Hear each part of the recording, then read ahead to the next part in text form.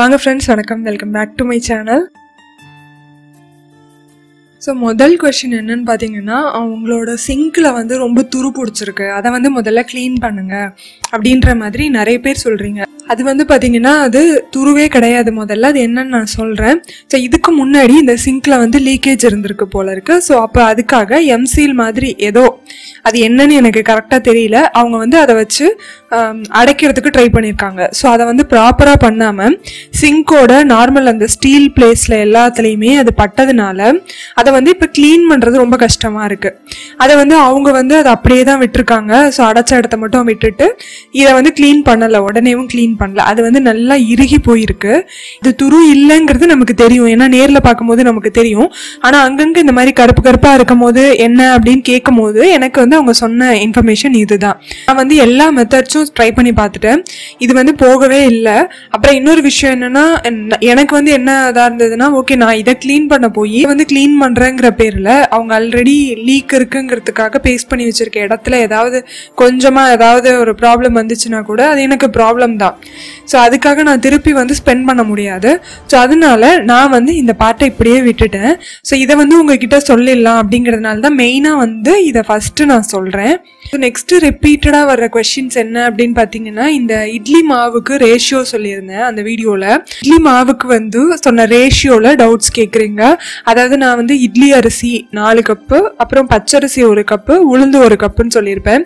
So அதில் வந்து பச்சரிசி போடணுமா, பச்சரிசி போடலைன்னா என்ன பண்ணலாம் அப்படின்னு கேட்டாங்க. நான் வந்து ரிப்ளை பண்ணியிருந்தேன். ஸோ அதை வந்து இந்த வீடியோவில் இன்க்ளூட் பண்ணால் பார்க்குற எல்லாருக்குமே அது தெரியுமே அப்படிங்கிறதுனால தான் இந்த வீடியோவில் சொல்கிறேன். கப்பு புழுங்கல் அரிசி போட்டுக்கலாம், உளுந்து வந்து 1 கப் போடுங்க. உங்களுக்கு வந்து உளுந்து, நான் போடுற உளுந்து பார்த்தீங்கன்னா இந்த உதயம் பிராண்டோட, அது வந்து நல்லா உப்பி வரும், அதை யூஸ் பண்ணுறவங்களுக்கு தெரியும்.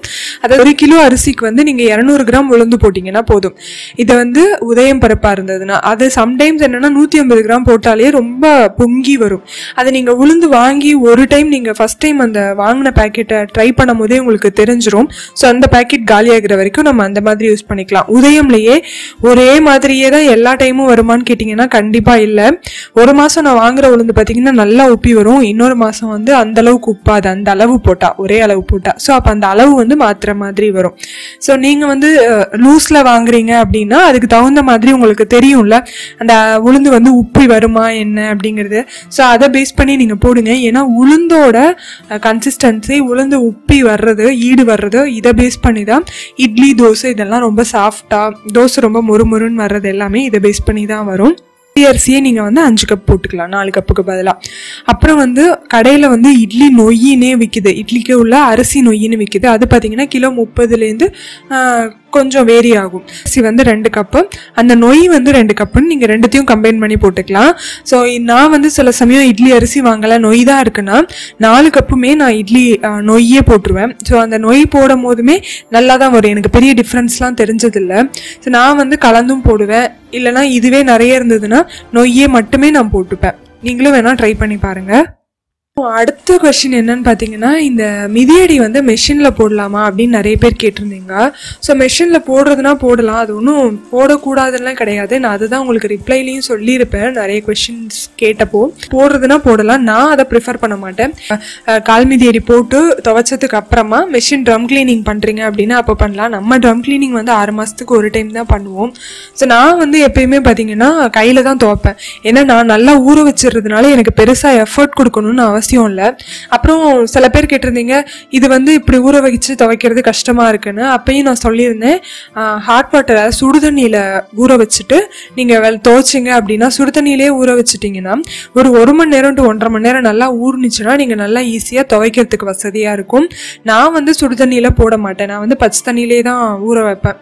ஏன்னா நான் வந்து நைட்டில் ஊற வைக்கிறதுனால, நைட்டில் ஊற வச்சு காலையில் தான் துவைக்கிறேன் அப்படிங்கிறதுனால எனக்கு வந்து அந்த ப்ராப்ளம் இல்லை. ஸோ நான் மெஷின் யூஸ் பண்ணுறதை நான் ப்ரிஃபர் பண்ண மாட்டேன், நான் அட்வைஸ் பண்ணவும் மாட்டேன். பட் பண்ணுறதுனா பண்ணலாம்.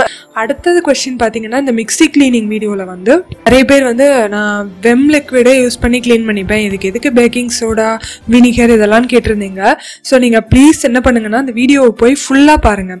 நீங்கள் ஃபுல்லாக பார்த்தா தான் நாங்கள் என்ன சொல்லியிருக்கேன்னு தெரியும். நான் அதிலே ஒரு 5-6 ப்ராடக்ட்ஸ் என்னென்ன மிக்ஸ்லாம் யூஸ் பண்ணலான்னு சொல்லியிருக்கேன். அதில் வந்து இந்த பாத்திரம் விளக்குறதுக்குள்ள லிக் பண்ணிக்கலாம் அப்படின்னு தான் நான் சொல்லியிருக்கேன்.